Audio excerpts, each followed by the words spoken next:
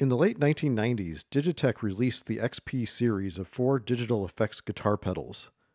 There was the XP-100 whammy and wah pedal, the XP-200 modulator, the XP-300 space station, and the XP-400 reverberator. Each one had a unique set of effects, the XP-300 space station being perhaps the most weird and desirable of them all, and also extremely rare and expensive if you want to buy one. People have been modifying these pedals for more than a decade, including clever hacks to make one pedal work like all 4.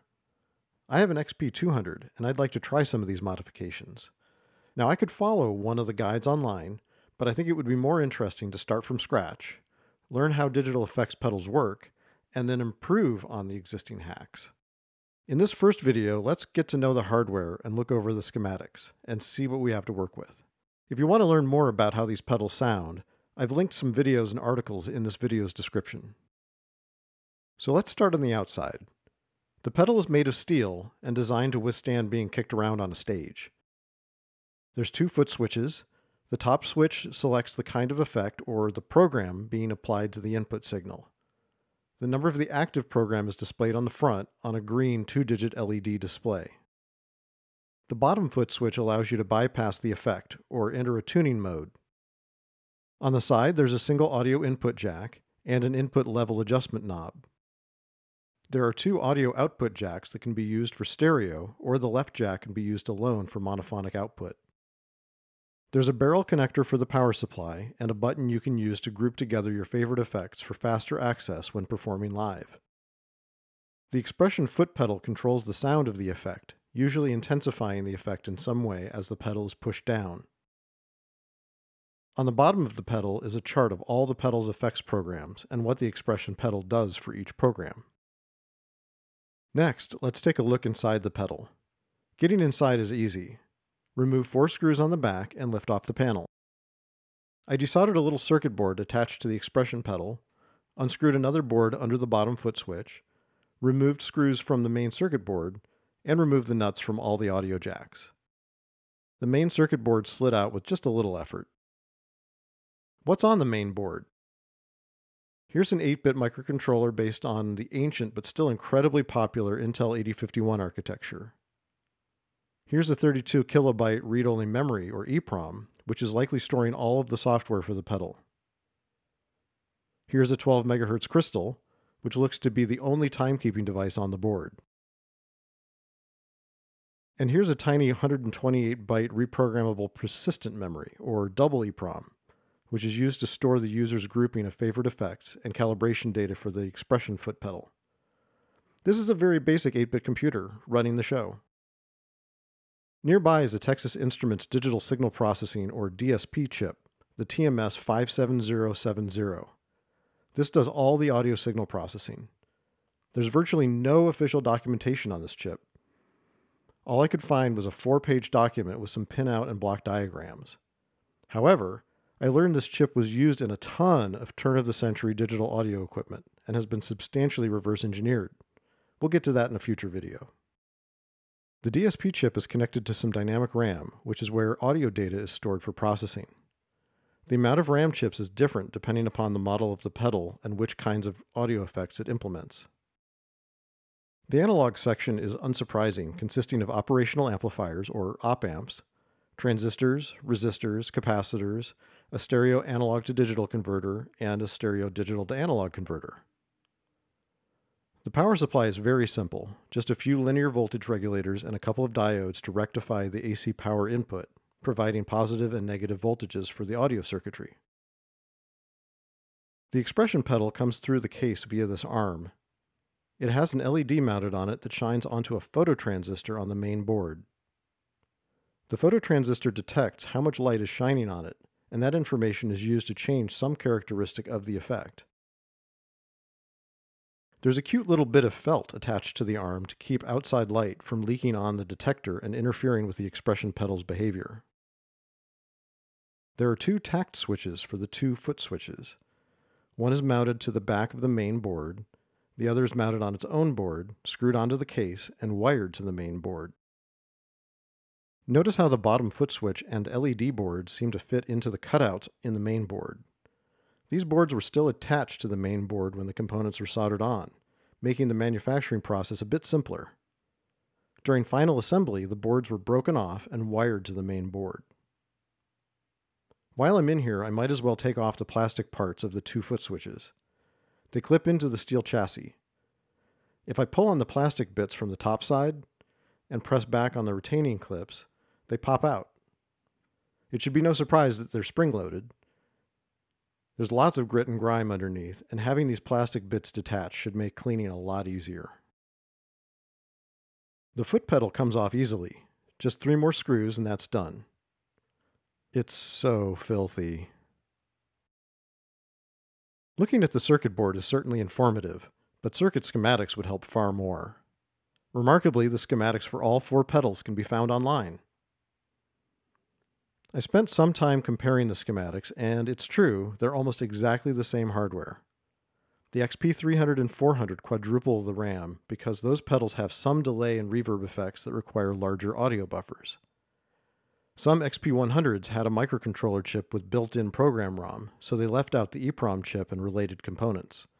And all the XP-100s have a few different components that route the dry or unprocessed audio signal to one of the output jacks, instead of having stereo outputs like the other pedals.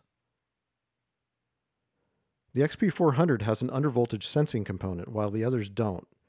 I can't figure out why only the XP-400 has this. Maybe there were some reliability issues with the pedals not powering on cleanly or getting in a bad state if the power supply voltage took a hit. Let's start with the power supply. There's nothing surprising here. This is a very standard design for a digital audio device. But I'd like to point out a few things on the schematic. First, the power supply runs off an alternating current or AC input. This is a simple way to get positive and negative supply voltages, which are desirable for analog audio electronics. You might also notice that there are 2 positive 5-volt regulators. One is labeled plus 5 VD and the other is plus 5 VA. One powers the digital circuitry while the other powers the analog audio circuitry. This is commonly done to keep electrical noise generated by the digital electronics from leaking into the analog circuitry and ruining the audio signals. Speaking of noise, there are 3 separate ground symbols used in the schematics. The rake-shaped ground symbol is the chassis or case ground. The striped triangle is the digital ground, and the empty triangle is the analog ground. The analog and digital grounds are connected together at only one point in the schematics. Keeping them otherwise separate allows the circuit board designer to physically separate the ground wiring so that noise on the digital ground doesn't leak into the analog ground and circuitry. Now let's trace through the audio path piece by piece. Starting at the audio input jack, we see it's connected to the analog ground when no cable is plugged in, via this switch mechanism built into the jack. This keeps the pedal quiet when there's nothing connected. This is a ferrite bead. You'll see one of these on every signal entering or leaving this pedal. It keeps high-frequency electrical interference from entering the pedal and contaminating the audio signals. It also keeps electrical noise generated by the pedal's digital circuitry from escaping the pedal and interfering with other nearby electronics. Resistor R1 forms a high-pass filter with DC blocking capacitor C57. This capacitor keeps small DC voltages from accumulating through the audio signal path, and reduces the potential for unintended distortion and clicking and scratching sounds. We'll see many more of these DC blocking capacitors as we look through the analog circuitry. The first amplifier uses a non-inverting topology and amplifies the input signal by a factor of 2, or 6 decibels. This gain is determined by the resistors in the amplifier's feedback path, R10 and 11. But wait, there's also this resistor and capacitor in parallel with R11 that combines with the resistance of R11 and causes an increase in gain above about 1.6 kHz. If we pretend the capacitor is a short circuit, which it is at high frequencies, we can calculate the gain of the bump is 3, or 9.5 decibels.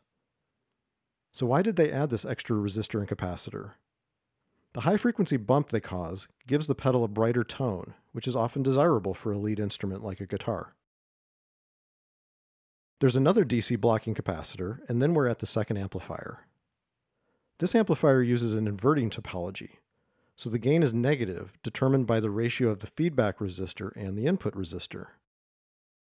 The feedback resistance is set by variable resistor P1, which is adjustable with a knob on the side of the pedal. The knob's resistance goes from 0 to 100 kiloohms. When at 0 ohms, the gain of the amplifier is 0, and no audio passes through the amplifier. With the knob turned the other way, to 100 kiloohms, the amplifier's gain is negative 4.55. There's also this capacitor in the feedback path. It forms a low-pass filter with the feedback resistor. It has the effect of reducing the amplifier's gain at high frequencies. This is common practice to make sure the amplifier doesn't self-oscillate. Since the frequency of this low-pass effect is also determined by the feedback resistance, and the feedback resistance is controlled by the input gain knob, the low-pass filter's frequency changes when the input gain knob is changed. When the knob is at maximum resistance and maximum amplifier gain, the low-pass effect decreases the gain above roughly 13 kHz. I measured the frequency response at maximum input gain, and you can see that frequencies above about 10 kHz are reduced significantly. As a result, the pedal may sound a bit less crisp when operated with maximum input gain. Next, I decreased the input gain knob by about 10 decibels. That also increases the feedback filter frequency. Measuring the frequency response again, you can see that it's decreased about 10 decibels, but also it's almost flat, except for the small bump at about 1.6 kHz caused by the first amplifier's design. At this point, we've amplified and filtered the input signal. Since this is a digital effects pedal, the next step is to digitize the signal so we can process it digitally. That's done by this analog to digital converter, or ADC chip.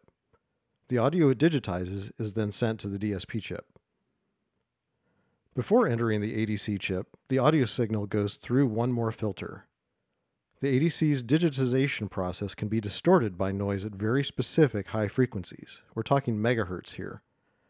This simple RC low-pass filter has a cutoff frequency of 159 kHz and effectively removes the frequencies the ADC is sensitive to. There's another DC blocking capacitor, which adapts the audio signal to the ADC's input requirements. The signal before the DC blocking capacitor is centered around 0 volts, but the ADC requires the signal be centered around 2.4 volts. The capacitor allows the DC voltage offset to be different on each side, while allowing the audio signal to pass through. You may have noticed that this is a stereo ADC. It has 2 analog inputs. And you might be wondering, what's that stuff connected to the right channel, AINR? Hold that thought, we'll talk about that in a bit. There's one more thing I'm curious about. What is the audio sampling rate? With the oscilloscope, I probed the LRCK signal on the ADC, which should toggle at the sampling rate, and measured 46.84 kHz. That's an odd sampling rate. Looking at the ADC's datasheet, it requires an input clock, MCLK, of 256 times the sample rate. If we multiply 46.84 kHz by 256, we get 11.991 MHz. That's very close to the frequency of the 12 MHz crystal we found on the board. They must be using that frequency to derive the audio sample rate. It would have been more expensive to add another crystal oscillator just to get a standard 48 kHz rate. When this pedal is only interfacing with the outside world by analog means, does it really matter if it's not operating at a standard sampling rate? The answer is definitely no. Before we move on from the input section, there's something I skipped: the signal and clipping indicators. Audio equipment works best when fed a signal that's strong enough to overcome circuit noise, while not being so strong that it overloads the circuits and causes undesired distortion. The pedal has a green signal LED and a red clip LED to help the user decide if their input signal needs to be turned up or down. To do this, the design takes the audio input signal after it's gone through the second amplifier, but before it goes into the ADC. A transistor rectifies the signal and shifts it in voltage, then capacitor C1 smooths it. This is a kind of peak detector. The peak detector signal goes to 2 op-amps being used as voltage comparators. When the peak detector signal becomes higher in voltage than the op-amp's comparison voltage, the op-amp lights up its LED. The comparison voltages are made using a voltage divider, consisting of a series of resistors between the +5 and -5 volt supply voltages. We can compute the voltages between the resistors with a little math. First, we add up all the resistances, 137 kiloohms, and observe the voltage difference across the total resistance, 10 volts. Using Ohm's law, voltage divided by resistance equals current, we can calculate the current through the resistors, 73 microamps. With a different form of Ohm's law, current times resistance equals voltage, we can calculate the voltage across each of the resistors. So let's start with R4. 62 kiloohms of resistance times 73 microamps of current through the resistor equals 4.526 volts across the resistor. We know that one end of R4 is tied to -5 volts, so if we add the 4.526 volts across the resistor, we get -0.474 volts for the other end of R4. That's also connected to the bottom comparator, which is connected to the signal LED. So -0.474 volts is the comparison voltage for the signal LED. We can use the same technique to calculate the top comparison voltage for the clip LED, which comes out to 1.497 volts. I used my multimeter to check the comparison voltages and verify that my calculations were correct. The two comparison voltages are very close, -0.468 volts for the signal LED and +1.494 volts for the clip LED. This is well within the tolerances of the resistors and supply voltages. Then I applied a test signal so that the signal LED just barely lit up and checked the peak detector voltage going into the comparators, -0.465 volts maximum, very close to the -0.474 volts we calculated. Bumping up the test signal to just barely light up the clip LED, we see +1.467 volts on the oscilloscope. Again, that's quite close to our +1.497 volt calculation. I'd chalk up most of this error to my hasty adjustment of the input gain knob. The next step in the audio signal path is the DSP chip, but I'd rather finish up the analog part first. The DSP chip sends its output, in the form of digital audio samples, to the digital to analog converter, or DAC. The DAC turns those digital samples into an analog audio signal. The left and right DAC outputs are followed by op-amps configured as buffers, or amplifiers with a gain of 1. You can tell they're buffering because the output is fed back directly into the negative input, which causes the amplifier output voltage to match the input voltage. These buffers are there to give the DAC output signals a bit of a boost for driving the circuitry downstream. Like the ADC chip, the DAC is powered from a single 5-volt supply. Because of this, its output signals are offset by about 2.3 volts. Those DC offsets need to be removed, and that's what's done by the DC blocking capacitors C62 and C63. After the DAC and the buffers, we see an interesting conglomeration of JFET transistors being used as switches, controlled by logic signals from the microcontroller. The two logic signals are labeled wet and dry. The JFETs controlled by the wet signal connect the DSP or processed output to the audio output. The JFETs controlled by the dry signal connect the audio input signal to the output. These JFET switches are how the pedal provides its bypass function, which passes the input audio through the pedal unmodified. Initially, I thought maybe these JFETs could finally control the blend of dry and wet signals, and therefore the strength of the effect the pedal produces. But in probing around, I haven't seen any evidence that these switches can be turned partially on or off. In any case, the control signals from the microcontroller are 5-volt logic signals. The transistors invert the voltage, swinging between +5 volts and -5 volts when the logic signals go from 0 to 5 volts. In effect, the microcontroller outputs are active high mute signals. When a logic signal is high, the respective JFET switch opens up, preventing the signal from passing through. The resistor and capacitor low-pass filters smooth or slow down the switching signals so they don't make popping sounds when switched on or off. These JFET switches are one significant difference between the XP-100 and the other models. The XP-100 schematic shows that the JFET in the dry audio path is omitted or left off the circuit board. Instead, the missing JFET is bypassed by a 0-ohm resistor, and the path from the DAC's write output is broken by omitting the DC blocking capacitor and a JFET. These wiring differences in the XP-100 change the pedal's write audio output into a pass-through of the audio input. This also means that enhancing an XP-100 to perform as an XP-200, 300, or 400 requires more missing components to be sourced and soldered onto the circuit board. The last part of the audio signal are the outputs. Dry and wet signals are combined through resistors and the JFET switches into inverting op-amps. The feedback path around the op-amps makes their negative inputs act like a virtual ground. The current flowing through the JFET switches add together at the op-amp negative input. Kirchhoff's law says the current leaving a node in a circuit must equal the current entering the node. Since the op-amp's input doesn't draw any significant current, all the current from the dry and wet signals must leave through the feedback resistor. That's a long-winded way of saying that the gain through the amplifier is the ratio of the feedback and input resistances. But the input resistance can be different for each signal that contributes current to the op-amp input node. This is a common way to make an analog audio mixer or otherwise combine multiple audio signals into one output. In this case, the pedal uses 22 kilo-ohm resistors for both the dry and wet signals, and also in the amplifier feedback path. So the gain for both signals is minus 22K over 22K, or negative 1.0. The dry and wet signals are therefore mixed together in equal measure. But there's a capacitor and a series resistor and capacitor in the feedback loop. I think the single capacitor is there to clean up high-frequency noise generated by the DAC's delta sigma modulator.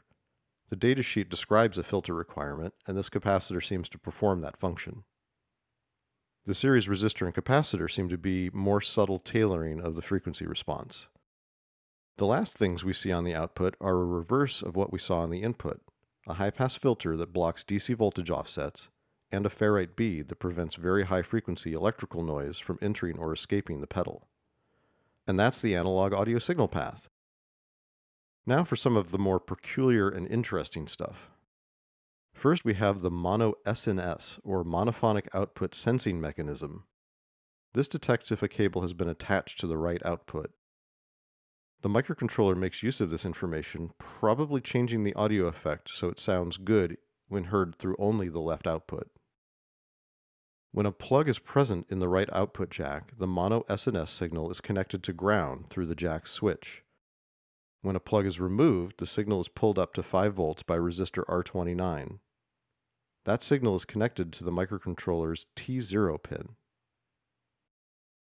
The expression pedal is especially interesting. As I mentioned earlier, the position of the expression pedal is measured by a phototransistor on the main circuit board. The pedal has an LED attached to it, and as that LED gets closer to the phototransistor and more light from the LED shines on the phototransistor, the output of the phototransistor changes.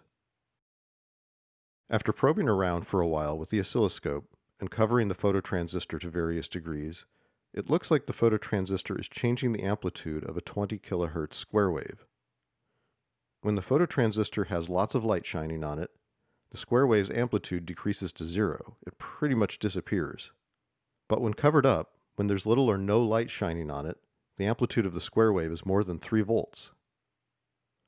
Why go to all this trouble to turn something into a square wave that could just be a voltage? It has to do with the hardware available to the pedal designer. Microcontrollers these days have lots of ADC channels available in them, and those ADCs would be perfect for digitizing the expression pedal's phototransistor output. But the microcontroller chips in these pedals don't have any analog to digital converters. So what can be done? How will the microcontroller get the phototransistor signal if it doesn't have an ADC? That's a trick question. It doesn't. Think back to the audio ADC part of the schematic. This pedal has only a single audio output, and therefore only needs one of the audio ADC inputs. Did Digitech leave the other ADC input fallow, unused? Of course not. Instead, they used it to digitize the expression pedal's phototransistor signal. But there's a problem. Audio ADCs are not designed to capture DC voltages, as they'd be inaudible anyway and could interfere with accurately capturing the audible portion of an audio signal. So the ADC is designed to filter out DC. But the output of the phototransistor could well be DC, or close enough to DC if the user isn't moving the pedal. How do we capture the pedal's position if the ADC is blocking DC? We can use the phototransistor signal to modulate another signal the ADC is good at capturing. And that's exactly what Digitech did. They designed a 20 kHz square wave oscillator using one op-amp, and then used another op-amp to control the amplitude of the oscillator based on the phototransistor signal. Now remember, the DSP chip is receiving samples from the audio ADC for both its left and right inputs. The left input contains our audio input signal, while the right input is our square wave oscillator, modulated by the expression pedal. The DSP processes and uses this expression pedal information directly in its signal processing algorithms, which is a pretty cool use of an extra bit of hardware, and cleverly avoids sending that data through the microcontroller first, when the microcontroller doesn't really need to have that data to begin with. Nice! So now let's talk about the digital portion of these pedals. It centers around a microcontroller that orchestrates the pedal's behavior based on the user's control inputs, and a DSP chip, which processes the incoming audio. For most of the XP pedals, the microcontroller chip runs its code from an external EEPROM chip, programmed at the factory with the code for one particular model of the pedal. The EEPROM is interfaced to the microcontroller through a latch connected between the data and low address signals, with a logic converter that controls when the latch captures data. This is typical of Intel's microprocessor chips introduced in the late 1970s, including the famous 8085, 8086, and 8088 microprocessors used in early personal computers. This multiplexing trick reduced the number of address pins on the chip, leaving more pins for other functions. There are some builds of the pedal, some XP-100s, that don't have an EEPROM for program storage, but instead a microcontroller with a built-in ROM. In that case, they change the resistors connected to the microcontroller's EA signal. EA tells the microcontroller whether to look for program code internally or externally. For the built-in ROM variants, R38 is installed, and so EA is pulled up to 5 volts. For pedals with external EEPROMs, resistor R47 is installed, and EA is pulled down to 0 volts. The double EEPROM that stores user preferences is here. It stores a grouping of effects programs for faster access, and also holds the expression pedal calibration data. It communicates serially with the microcontroller in a way that is similar to SPI, but not quite. There's another latch chip that captures the microcontroller's data bus depending on the write signal. The latch drives the anodes of the 7-segment LED display. This is how the microcontroller lights up the display segments. There are 2 digits in the display, and each digit is made up of 8 segments. The anodes of the 2 digits are wired in parallel, segment for segment, and the cathodes of each digit are wired in common. The microcontroller can choose which digit to light up by using its P1.0 and P1.1 signals to pull all of one digit's cathodes to ground. By rapidly alternating which digit is lit up, the microcontroller can control both digits with only 10 signals instead of 16. The microcontroller does this fast enough that I can't see it happening. I was curious how fast it was, so I checked with my oscilloscope, and it looks like each of the digits is lit up for about 1.6 milliseconds in a 3.2 millisecond cycle. That's a 313 Hz refresh rate. In addition to selecting the LED digit to light up, P1.0 and P1.1 also provide a way to read switches SW1 and SW2, the 2 foot switches on the front of the pedal. There are diodes between the switches and the LED cathode transistors, which prevent the switches from interfering with the LED refresh process. When one of the switches is closed, the respective P1.0 or P1.1 signal passes through the read signal, pulling it low if P1.0 or P1.1 is low at the time. If neither switch is closed, the R60 pull-up resistor holds read at 5 volts. SW3 is the most boring of the switches. It's the one on the side of the unit used to group together effects programs for quicker access. The switch is wired directly to a microcontroller pin and is pulled up to 5 volts by resistor R57. When the switch is closed, the signal going to the microcontroller drops to 0 volts. Like I said, boring. There's a 12 MHz oscillator made of a crystal and a few logic inverters. This is typical for older microcontrollers that don't have a complete crystal oscillator peripheral built in. The funny thing is, this microcontroller does have a built-in crystal oscillator. Why wouldn't they have used it? One guess is that the XP-100 variants with built-in program ROM might not have a built-in oscillator. But I looked up the datasheet for that part, the 83C154, and it too has a built-in oscillator, so I guess that's not it. Another idea is that historically, crystal oscillators could be a bit unreliable, so maybe Digitech preferred to use a discrete design they knew would work well every single time, instead of relying on the oscillator circuit inside the microcontroller chip. Since they had 3 logic inverter gates left over from the 6 in the U14 chip, they figured it cost them almost nothing to use a discrete oscillator circuit, so why not? Only Digitech knows for sure.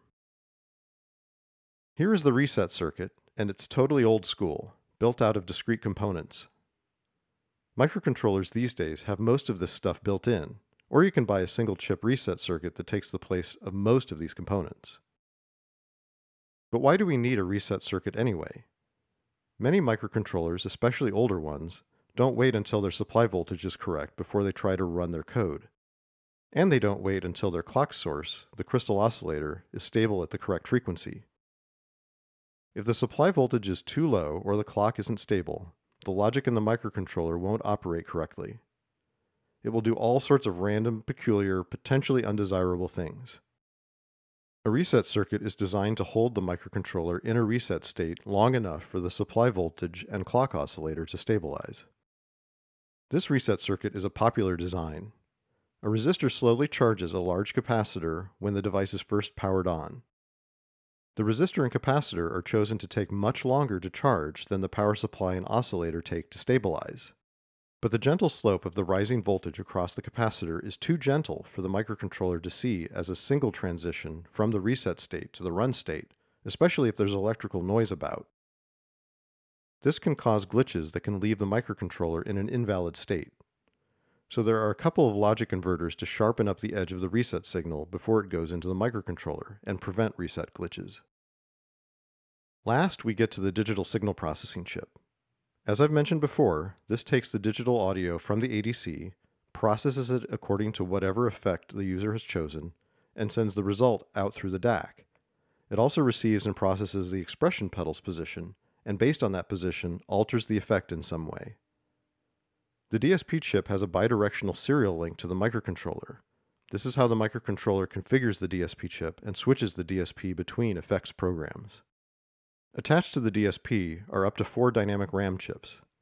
The XP-100 and XP-200 pedals have only one chip, or 32 kilobytes of RAM, while the XP-300 and XP-400 have 128 kilobytes. Let's assume the audio samples are 16 bits, and use the audio sampling rate we uncovered earlier. With that, we can calculate that the XP-100 and 200 have 350 milliseconds worth of audio buffer, while the XP-300 and 400 have about 1.4 seconds. That's not a lot, but it's enough. That's it for this video. We dove deep into the design of these digital effects pedals and uncovered a few peculiar and interesting things along the way. In the next video, I want to start with a basic modification, combining the code for all the pedal models into a single pedal. There will be some circuit board design, flash programming, and maybe some 8051 firmware disassembly and hacking. I hope you're enjoying this journey.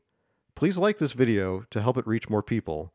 Leave a comment if you have questions or suggestions, and subscribe to see what I get up to next. Thanks for watching.